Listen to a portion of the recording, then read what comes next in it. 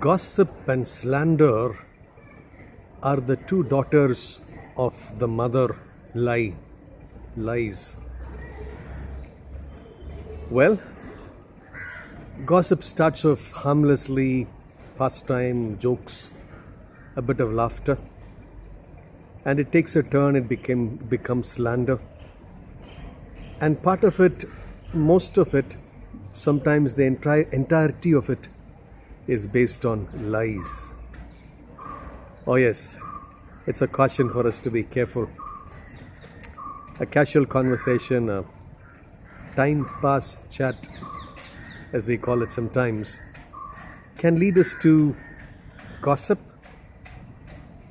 sometimes baseless, leads to slander, character assassination and whatnot, all based on lies, and it takes us far away from truth and all the blessings of truth. Let's be cautioned, warned, and be careful to nip it off in the bud the moment it starts off. God bless you.